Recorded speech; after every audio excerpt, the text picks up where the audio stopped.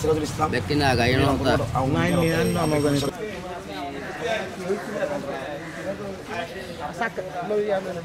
মানা হয়ে যা রে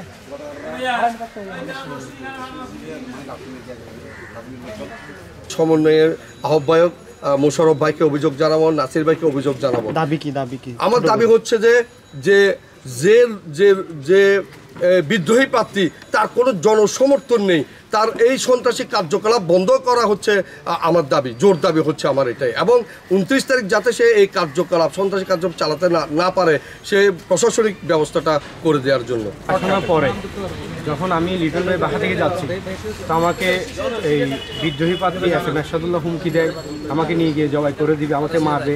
আমাদের কর্মী বাহিনীদের উপরে ওরা অনেক নির্যাতনের হুমকি দুমকি দিচ্ছে। আমরা এই বিদ্রোহী প্রার্থীর জন্য কঠোর ব্যবস্থা নেওয়ার আহ্বান জানাই। কালকে রাত 1টার সময় শুনি যে আপনার এই কিছু নাটিমের সমর্থক লোক মিছিল নিয়ে আসতেছে। তখন ওরা দল বেঁধে দেখি আসে। আমি যখন বের হই লিটন ভাই বাসা থেকে বের হই তখন দেখি মুন্না, বাপ্পি, মেহেদি, ইমরান ওরা কয়েকজন মারধর করতেছে। তখন আমি ওদেরকে বাঁচানোর জন্য এগিয়ে যাই। তখন ওই ভূমিদস্যু সফির ছেলে সফি সহ আমার উপর আক্রমণ করে, হদে সিরাজের ধর। তখন আমার নাম সিরাজ। তখন আমাকে দৌড়ে ওরা দুজন সহ আরও কয়েকজন মিলে আমাকে প্রচুর মারধর করে। আমি আত্মরক্ষার জন্য চেষ্টা করি। এক পর্যায়ে মানে গেঞ্জি ছিঁড়ে বাইরে আমি নিজে সেভ করি। আমার নাম মোহাম্মদ সিরাজুল ইসলাম, আমি ফসিলাম বরোয়াট আওয়ামী লীগের।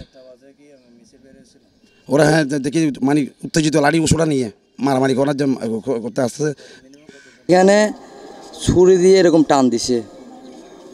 নুরুদ্দিন, জাবেদ, টনি এরা ছিল। যখন আমরা নৌকার পোস্টার লাগাচ্ছি আতঙ্ক আসি মাইদ্য শুরু লাগাই দিছে, বলতেছে যে এগুলা কেন লাগাচ্ছস, এগুলা ছিঁড়ে ফালাই দে। আমরা কেন বলতেছি কেন ছিঁড়ে ফালাই দিব, এগুলো কী কামে ছিঁড়ে ফালাবো? কত লাড্ডুর পোস্টার লাগা হ্যাঁ না পারবো না লাড্ডুর পোস্টার। আমরা সাপোর্ট করছি একদিকে, কোন ভাইকে আমরা সাপোর্ট করে গেছি। আমরা যে নৌকার পোস্টার যখন লাগাইতেছি তখন আমাদেরকে টনি, জাভেদ, নুরুদ্দিন ওরা আসে আমাদের ফিসির থেকে আমাদেরকে হামলা করছে। আমরা তখন রাত 12টা 21 বাজতেছে। তখন ওরা হচ্ছে ইয়ার লোক, এরশাদুল্লাহর লোক। ওরা বলতেছে লাড্ডুম লাগা, আমরা বলতেছি না আমরা নৌকার পোস্টার লাগাবো, নৌকার পোস্টার দিয়ে ইয়া করবো। তখন এরা বলতেছে আমাদের এই কথা বলে আমাদেরকে মারধর শুরু করছে।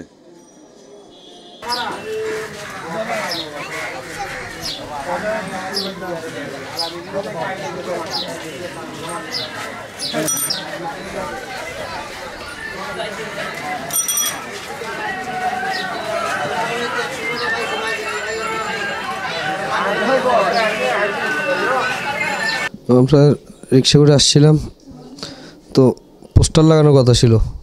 পোস্টার আমরা যখন লাগাবো ওইটা মহতের পোস্টার ওরা লাগাচ্ছে, ওরা অনেক মানুষ। তো আমরা এমনি জাস্ট কথাবার্তা বলছি ওদের সাথেও। কথাবার্তা বলার পর ট্রাক একটা আসছে দিকের থেকে, ওদের পোস্টার নাকি ছিঁড়ে গেছে, ওইটা নিয়ে ওরা তুমুল কাহিনী। তখন আবার আমাদের একটা ট্রাক আসার কথা, আমার ইটের বিল্ডিংয়ের, ওইটা গিয়েছে। আমি ট্রাকের উপর উঠে স্পটে নামাই দিলাম সামনে। ওইটার নামাই দিতেই সিলি তাড়াতাড়ি যা দেখলাম যে কি আমার ফ্রেন্ড একটাকে মেরে মাথা ফাটা গেছে, অথচ রাজনীতির কোনো কিছুতে নাই। ফাটাই নেওয়ার পর এবার বলছে ওরা কে মারছে, ওই যে মারছে ওরা ধরলাম সুমনরা ধরতে এখানে অনেক চিল্লাচিল্লি হচ্ছে, সব আমরা এখানে মারামারি কোনো দরকার নাই এসে বলছে। এখন বলতে না বলতে সাবেক কাউন্সিলর লিটনের ভাই কখন এসে আমার ঘুষিটা পারছে। ও ঘুষি মারার পর প্রায় 20-50 জন ফেলে এই অবস্থা, লাতি, ঘুষা, কিল, ক্যারেট, হ্যামলেট দিয়ে মারছে। আর আমার মোবাইল, মানি ব্যাগ, তারপর ইটের টাকা ছিল, ওইগুলো নিয়ে ফেলছে। আমার তো ইটের পেমেন্ট ছিল যে আপনার 70,000 মধ্যে 40,000 টাকা দিয়েছিল আর কি। 40,000-এর মধ্যে জাস্ট 12টা। আর ইটের গাড়ির দেরিতে ঢুকে তো পার্টি আমাকে টাকা দিয়ে চলে গেছিলো। তারপর কারণ ওরা তো অনেক দূর থেকে আসে, ওরা তো প্রায় সময় হুমকি দিয়ে আসতো।